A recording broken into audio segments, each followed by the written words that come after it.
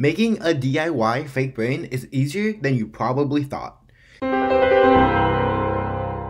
You will need gelatin, corn syrup, a fake brain mold, baby powder, red and yellow food coloring, a bowl, a powder brush, a fork, and water. To begin making your SFX fake brain, take your corn syrup and water and pour them into a bowl. Mix them up really well. Once I finish, I add it into the gelatin. Now I'm going to mix it up until it looks like applesauce.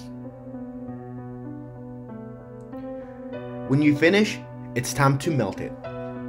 I microwave the SFX gelatin for about 7 to 9 second intervals. Mix it up each time until the gelatin is fully melted. Once it's melted, it's time to give the gelatin the fake brain color. I add red and yellow to get a pinkish brain you normally see. Once you have the color you want, then bring out the brain mold.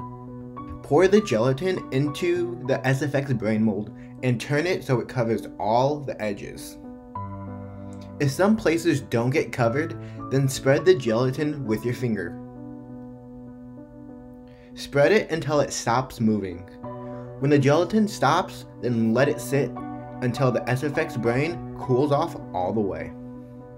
Now, the fake brain is cooled off, so I add baby powder into it. I put down enough for both sides of the fake brain.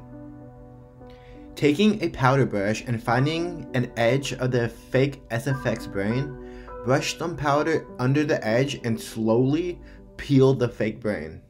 If you do not add powder or you peel too fast, you will rip your brain when removing it from the mold.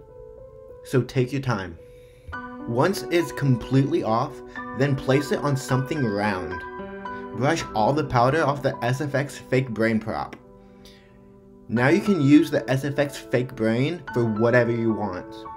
If you like this video, don't forget to subscribe, and have a good night.